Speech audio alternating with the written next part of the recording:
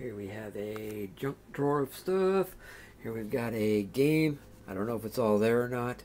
A crooked pack of cards, a bicycle rider pack of cards, a Connie Blair mystery. I think it's marked 1946. Now the book has like part of it, or like there was a sticker or something on it. Other than that, it's not in too bad a shape. A little bit of a ding on the corner here.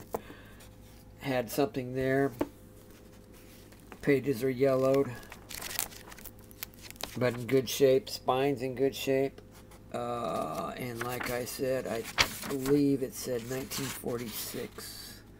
1948. Like I said, not too bad a shape. It is a Connie Blair mystery. Here we've got a book, Boys and Girls, 9 to 14, Surefire Party Ideas. Then we got a little compact from Co-op. It's got a little mirror in it. Just holds the mirror. We've got 3 collector spoons.